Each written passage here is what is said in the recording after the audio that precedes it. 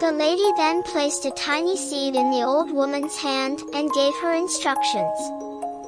Plant this seed, water it carefully, watch over it, and give it your love.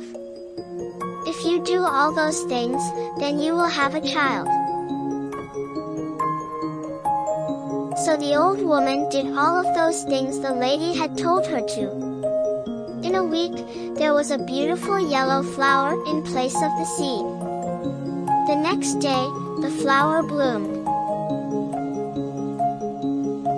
Inside the flower was a beautiful little girl who was the size of the woman's thumb, so she called her Thumbelina.